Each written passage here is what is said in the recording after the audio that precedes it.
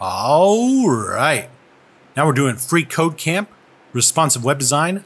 Learn CSS variables by building a city skyline. Step 35. So the skyline is coming together. Okay.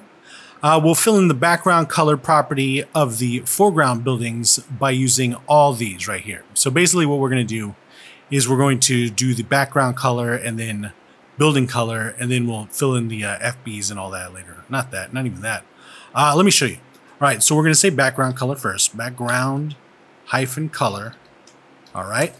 And it's going to be var, and then we can say hyphen building hyphen color, and then we'll fill in the 1, 2, and 3 after in just a little bit, actually. So let's take this and pop them all in here. So 1, 2, 3, 4, 5, like that. All right. And so now we're going to look at this, and we're going to do 1 and 3 and 4. So 3 and 4 right here. 1, 1.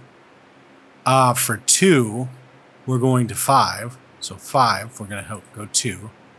For 3, we're going to 2 and 6. So 2 and 6. And so number 1 is going to give 4. Process of elimination. And there we go. Now we've got this bar graph looking thing, this Easter bar graph. Let's go to the next one. Let's test it and then submit it.